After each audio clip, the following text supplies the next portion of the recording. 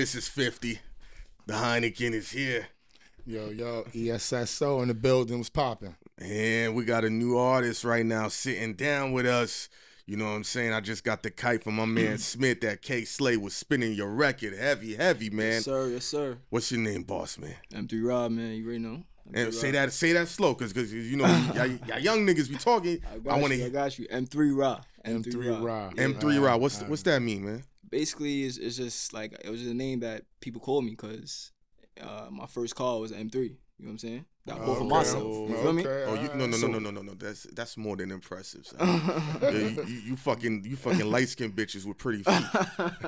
Am I right or am I right? I mean, I'm humble with this shit. You feel me? Nah, listen. You can't have a hat that says "fuck" and be humble. I hear you. So you out here maneuvering. All right, I feel you on that. You guys feel, man. You know what I'm saying? Honestly, it was just like a lifestyle, basically, because, you know, I don't know if you heard about like M Life and shit like that. You feel me? Yeah. You know what I'm saying? That's basically like a group of like Beamers and shit like that. You feel me? So anybody seem like, yo, M3 Rod, like, you know what I'm saying? Because that was my type of car, like, you know what I'm saying? Like, I always loved Beamers since I was young. So when they see me with the drop top M3, they was like, yo, M3 Rod, like, you know what I'm saying? So that's how it was. But that's how I got the name. Nah, I respect that, man. Yeah. So it made you start rapping, my guy? Honestly, to be honest, I never really thought about rapping. You know what I'm saying? What you was thinking about, man? Bitches, money. I mean, I work good with my hands, man. You know what I'm saying? Like, so. What you mean, fighting? Nah, like literally, like, you know. You work with your hands, yeah, like you could build shit, yeah, you know and put shit together, like blah blah, shit like that. You feel me? Okay.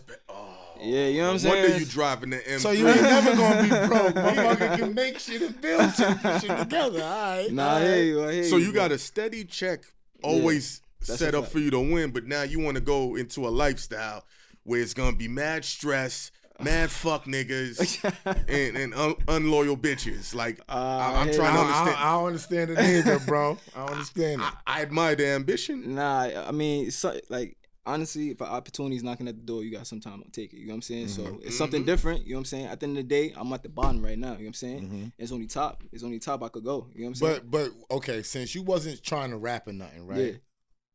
What got you rapping? Did you wind up just being inside the studio? Did somebody just say, yo, come and lay some shit and you caught the bug, blah. So basically I went to go fix my car one day. You feel me? And then one dude, like a guy that I respect to the most right now, he just looked at me. He was like, yo, you look like an artist. I'm like, I guess. I don't know. Like, you know what I'm saying? Like, he's like, have you ever been in the studio? I'm like, no, I've never been in the studio, not one day in my life. You know what I'm saying? And then he was like, you sure you don't want to be in the studio? I'm like, I guess. Like, I'm mad nonchalant. Like, I don't know. Like, you know what I'm saying? It wasn't that wasn't nothing on my mind before. I got you. And then I just like, I brushed it off. And then the next week I came back, you know what I'm saying, to fix my car again. And then he was like, you sure you don't want to be in the studio?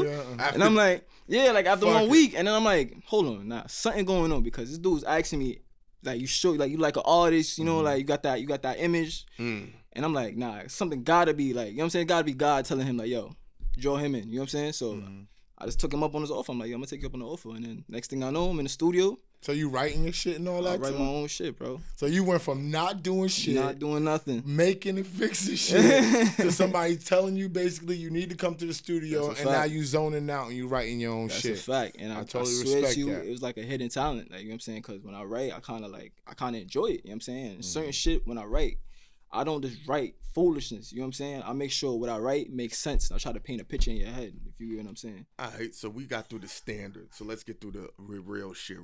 Yeah. What's the most shocking things about this music industry thing that you didn't understand that you're now aware of now? I mean, them deals, man. Like, you know what I'm saying? Like what type of bills as an artist that you're like? Say deals. Deals. Oh, deals. Okay. Yeah. My fault. You good looking. I mean, like, looking into it, like them 360 deals. Like, I didn't. Me personally, I didn't know about this shit like that. You know what I'm saying? Like, I didn't know about like, yo, like, certain artists is like, they don't make as much as they thought they would make, you know what I'm saying, starting off, you know what I'm saying, like they'll get like 10 cents off a sale. Yeah, but I mean, like, you know what I'm saying, I'm over exaggerating. I mean, but if we're gonna get into it, right? Yeah. The 360 deal is like, they don't really rock with that like that no more. Oh, you know what I'm saying? They bought that in when there was no everybody selling music. Oh, right? okay. So during that age when nobody was really selling music, which wasn't that long ago. I'm talking about 2010. Yeah. Was when shit hit the fan. Yeah, right? Facts. But when they got the streaming shit right, like 3 years ago, 4 years ago maybe, they brought the money back to the game. Oh, okay. So some of those people are stuck in the 360. Okay. But if you bubbling like you doing right now, if you go get a deal, you can be like, if they try to give you a 360, your lawyer would be like, you just get a lawyer. You'd be like, I'm not signing no 360. That's a fact. It don't make no sense because they making a lot of money off and of I'm singles basically not and getting shit. anything. Fact. Yeah, exactly. But that rate, you always gonna get a smaller rate. Okay. Yeah. Because your rate goes based upon if you put a whole project out. Right? Yeah, so if you put a whole project out, you will get standardly 12 points, which is $1.03. Yeah, you know what I'm saying? But if you put out a single, you're gonna get 10 cents because it's a small body of work. They're not charging 12, 13, 15 dollars. They only charging 99 cents, $1.99. So that's why you would get the 10 cents. Basically prorated down. Yeah, I mean, I'm still looking into it. I wasn't 100%. You know what I'm saying? No, like, that's why I'm just. It's something that is touched on. I'm like, listen, the way he broke, that's exactly how it goes. That's a fact. Just prorated down, and then the larger you get, the more you command. It's like any other business. You know what I'm saying? You sell something, you look like you worth something. Then nigga, I ain't gonna lose you. I'll give you 25 cents, nigga. You feel what I'm saying? I mean, you know that because you into making money. You use your hands. Once you do Verizon, now you worth more. Now you want me to do your house, motherfucker? I'm doing buildings to do your house. It's still 25 racks. That's a fact. You know what I'm saying? That's a fact. 100%. What's some other things you've been encountering that you're like, this ain't how it look on the TV? I mean, just the process of like making music, like, you know what I'm saying, like making a song, period. Like, honestly, like, you will listen to a song and you would think that these motherfuckers, go right ahead. These motherfuckers be going straight through that shit, like, you feel me? But the process of it, punch, like, I didn't know about that shit, bro. Like, right. Yo, you sound like you got marbles. You feel me? In like, your motherfucking mouth. Yo, you need me to bring you some liquor so you can smooth out. You need some hoes. And you like, damn, I thought I was only gonna be here from 8 to 12, but I'm here from 8 to 5 in the morning. And you're just looking at your budget like, yo, who paying for this? I'm telling you, son. I'm telling you. But once you get your little swag in, you'll know how to break your time That's up. a fact. You'll know when to bring your whores in. You'll know when to smoke your weed. You'll have the sessions where you be like, my boys can't come right now. You'll come at 12:30. You know what I'm saying? So you'll get your shit up because once you work your way around, you'll get how it go. That's a fact. It's a learning process, man. It's a learning process, and I'm trying to grasp as much as I can as I go along. You feel me? So I'm just soaking it in. You know what I'm saying? I'm like a sponge right now. You know what I'm saying? I even get my feet wet. So Did you get the hate yet? Nah, not as yet, because you brand new, right? Yeah, I'm brand new, man. Nobody right, know me, you know what I'm saying? Well, like, I'm trying to be as humble as I can. You know it's gonna. Yeah. You know what I'm saying? I mean, if you show up to the club with a Louis Vuitton shirt on, the hate already starts. It's over. Louis Vuitton, the M3, a fucking record. I hate this nigga. You know what I'm saying? I can't stand this nigga right now. Yo, I see you rolling with my man Smith. You know, he's certified in the street. What's some gems he gave you about the industry? Because, you know, you got a lot, him and my man Esso. My man Preach that run the studio. A lot of movers and shakers. So what advice have they been giving you? Like, yo? I mean, one thing, cause it wasn't like he directly told me, but it was like, yo, bro, like, you gotta step it up. Like, basically, like, yo, be more professional. That's the main thing. What you mean, like Like, go. What like, happened? If I'm supposed to send a record by a certain date, you know what I'm saying? Send that shit. You feel me? If it's supposed to be on Saturday. You know what I'm saying? You call me one day. He be calling like, yo, nigga, it's not same thing with. This is not how we maneuver. That's a fact. Some nigga shit. I'm like, that's not. I'll be like, that's not how that's done. Yeah, it's a fact. That's my famous line. I don't fuck with that, dog. I know Smith 6 years, so I want you. He still call me the same way. Is it coming out these days? Yeah, fact. Is it gonna look so? That's how you get your money. That's how people know you. That's a fact. You got on me a little bit. You know what I'm saying? Like, yo, bro, it's supposed to be in there yesterday, and today is today. So I already know. I already know true because all you doing is the person that work for you. All you doing is making their job harder. No, that's a fact. And you setting yourself back. That's a fact. Because with this music shit, it's all about timing. And I'm gonna keep it honest too. All the biggest artists we've ever been around are always 15 minutes early. They always on point. Yeah. The niggas with like a few 100,000 followers that got a couple of records on the radio, I won't say their names, that are lit, they're always late. They not really lit. They fake lit. But like, don't even try. They fake lit. But them dudes, when you be like, why this nigga never can get a single? Yeah. Yeah. And there's like 5 of them that you know. Yeah. I mean, they were supposed to do shows with us. Like word to mother, we did a show with a basketball player, and Def Jam was calling us like, yo, y'all made this nigga look like a rapper. Like, this nigga really rap? And I'm like, yeah, this nigga really rap. That's crazy. So because as serious as you taking your shit, we'll take our shit seriously too. 100%. You know what I'm saying? So 100%. Being on time, people take that shit lightly. Being on time, being a man of your word. Yeah. Don't promise nobody, be able to say no. Yeah. All those different type of things will take you far 100%. In this game. You know what I'm saying? Because not the most talented motherfucker wins. It's the person that's the most diligent, that keeps going, that keeps coming. Consistent. You know what I'm saying? Consistency. Period. And I see you got your team with you, man. Talk about them, like, because y'all in here heavy. And that support system really is what...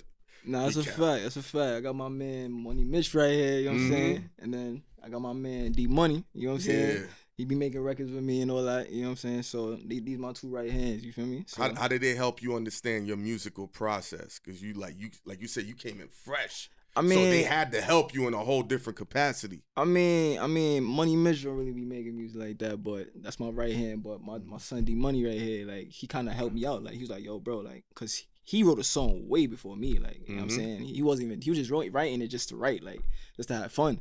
And I was like, yo, bro, like, I never been in the studio before, like, yo, like, help me out, like, you know what I'm saying? Like, you actually obviously have, like, you know, experience. You wrote one song before, so you must know how to do it. Like, yo, help me out. So I remember, like, the first song I ever wrote, one day me and him was just driving, we about to go link 2 shorties, and then we just vibing to a beat, like, you know them type beats on YouTube? Vibing to a beat, and then you just like, my job is too fast, and my job is too fast, and then we just start making that song, man. And that's how it be. Yeah, and then basically, like, you know, just a little help, like, we help each other, you feel me? So it is what it is, like, word. So where you want to go with this thing? Like, is it just going to be something that you see that you could do, or are you planning to go all the way with this shit? Or are you going to become a rapper? Man, I'm going to become a rapper, man. I'm going to go 100%, man. You know what I'm saying? Like, I'm gonna go all the way with it, because obviously, I like it, like, you know what I'm saying? I enjoy it, you know what I'm saying? I'm starting to build a love for it, you know what I'm saying? Like, I didn't have a love for it before because I didn't know that I had that hidden talent, you feel me? So now that I'm seeing it and I'm actually enjoying it and I'm getting used to it, I'm taking this shit to 100, man. I'm taking this show all the way to the top. For a person that's never heard of you, never, you know, it's probably not gonna give a fuck, you know how shit goes. Yeah. What's a record you need to give them to give a proper introduction of M3 Ra? Lay back, man. Lay back. Lay back? Lay back. That's the one that's Is there visual for it? Not yet. I just made that shit literally like last week. You know what I'm saying? Okay. So, and what's a introduction of Laid Back? Like, when somebody's gonna put that on their phone and press play, what's the journey they're gonna go through? Basically, yo, you gonna be on some like there's some shit for the streets, like, yo, there's some hype shit, like, you feel me? Like, you be in that shit, you gonna hear and then you gonna keep hearing that you know what I'm saying? Straight into the chorus. You feel me? The song is laid back, but it's a turn up. It's a turn up. Okay.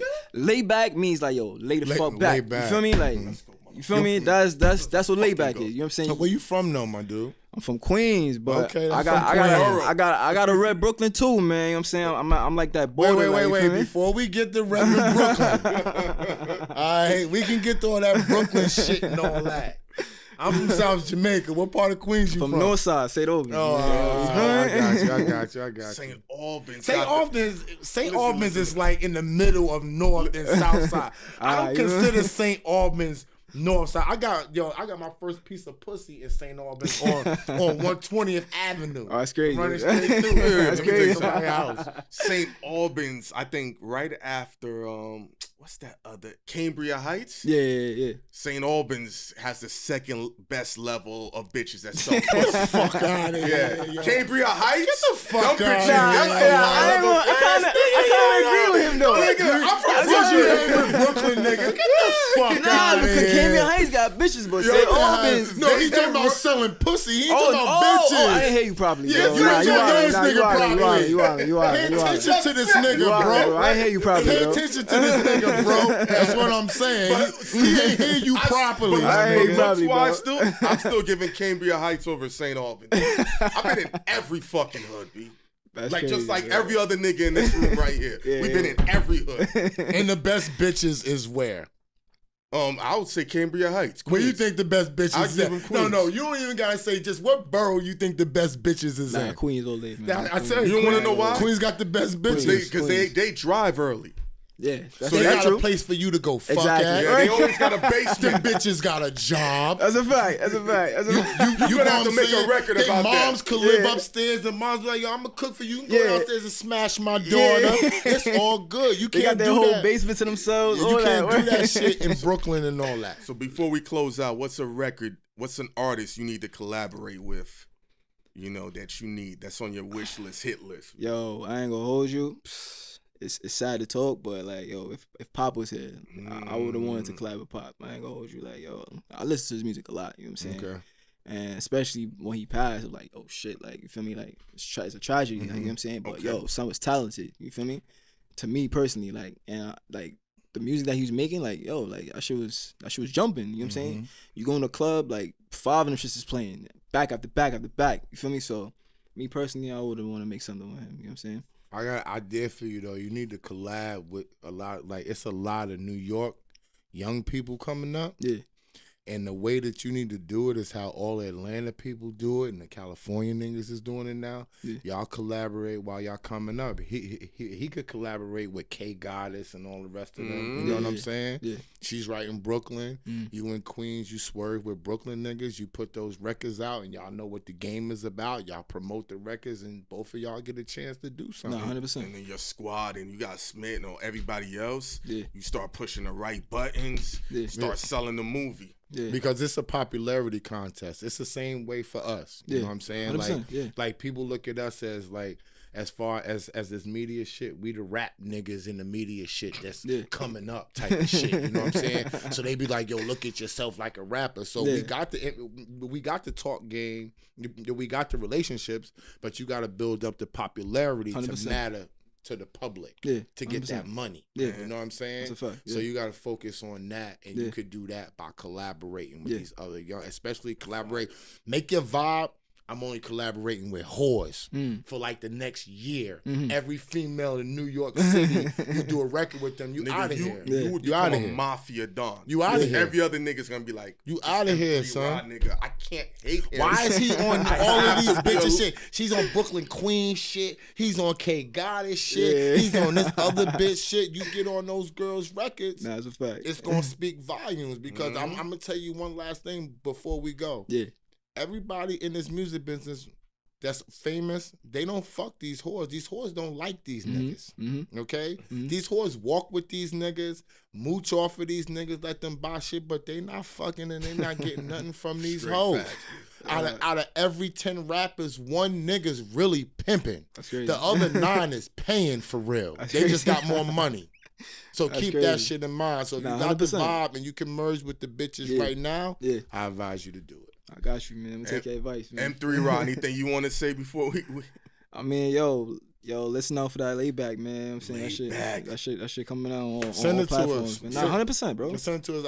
I'll put that shit in my stories. I put that shit on my YouTube. I appreciate you, bro. I show love with that shit. 100%, bro. I appreciate you. And man. I wish you the best, my guy. Thank you, man. 50.com, man. Salute to everybody in the building right now. Woo.